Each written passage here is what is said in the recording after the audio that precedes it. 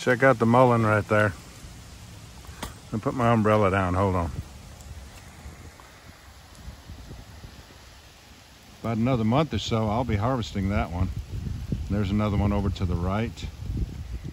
And down through the field, I don't know if you can see the tops of those other ones down there.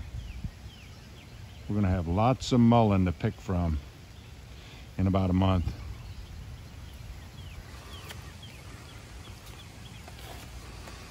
So what do you do if your washing machine goes out on you and the repairman doesn't get it fixed the first time? Has to come back out? Yep, gotta come to the laundromat. Look what I found outside the door. I Googled rhinoceros beetle, South Carolina, and this is a Hercules beetle. It's one of the rhinoceros beetles. Look at how cool that thing is.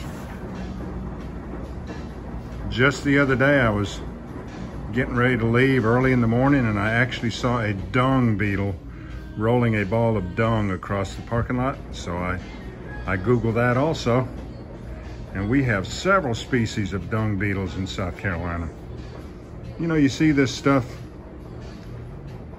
on the Discovery Channel and all, and you just don't think that, you think they're all in Africa.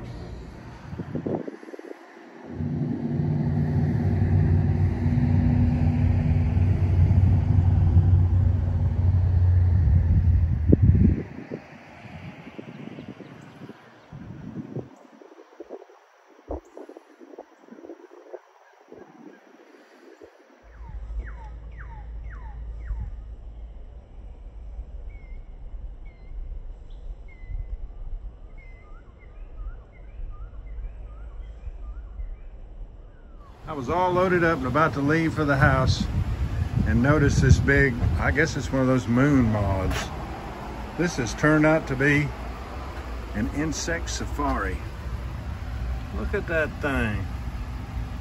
Let's zoom in on it.